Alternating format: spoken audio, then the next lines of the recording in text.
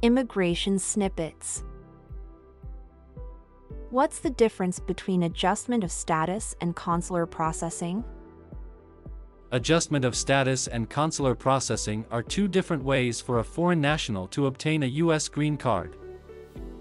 Adjustment of status is the process by which an individual who is currently residing in the United States applies for a green card from within the United States.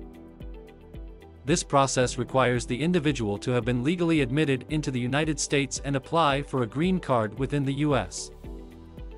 Consular processing, on the other hand, is used for applicants who are applying for an immigrant visa from outside the U.S.